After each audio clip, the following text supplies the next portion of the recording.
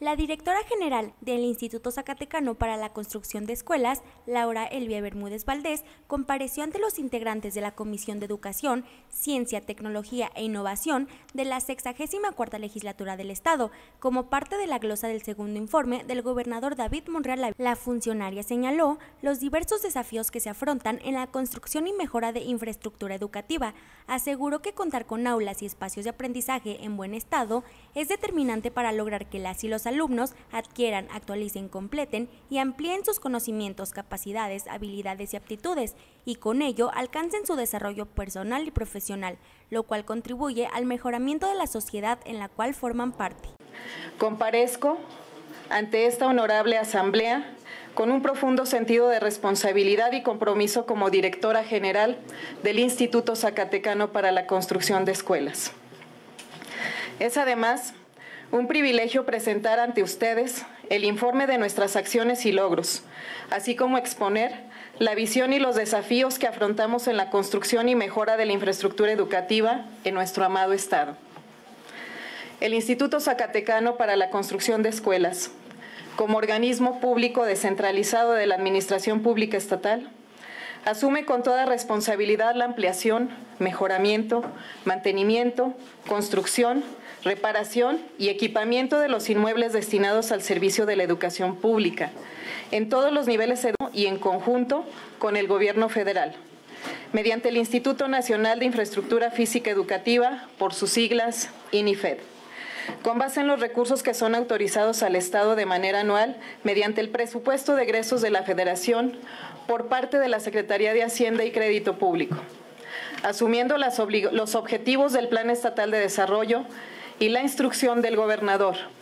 dignificar los centros educativos y crear nuevos espacios de enseñanza en todas las regiones del Estado. Bermúdez Valdés informó que a través del INZACE se invirtieron más de 236 millones de pesos del Fondo de Aportaciones Múltiples FAM, distribuidos en 169.339.265.88 para educación básica, 18.248.367.82 pesos para educación media superior y para educación superior 48.356.258.40 pesos, alcanzando con ello 196 obras y acciones en beneficio de 71.378 alumnos en los diferentes niveles educativos. Contar con aulas y espacios de aprendizaje en buenas condiciones es determinante para lograr que los alumnos adquieran, actualicen, completen y amplíen sus conocimientos, capacidades, habilidades y aptitudes, y con ello alcanzar su desarrollo personal y profesional, contribuyendo a su bienestar, a la transformación y el mejoramiento de la sociedad de la que forman parte. Avances y desafíos que hemos enfrentado en la ejecución de programas y proyectos destinados a fortalecer la infraestructura educativa en Zacatecas y hacer realidad la equidad, la excelencia y mejora continua en la educación mediante la nueva Escuela Mexicana. Me permito presentarles nuestro informe y visión sobre el presente y futuro de la construcción de escuelas en Zacatecas.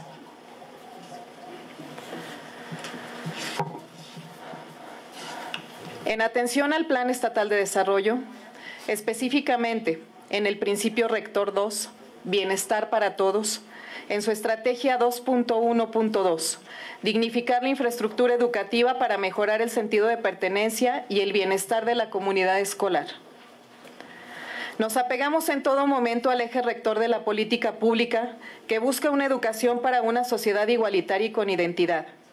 Ante esta realidad, en el gobierno que encabeza el licenciado David Monreal Avila, se tiene la plena convicción de impulsar el desarrollo de infraestructura.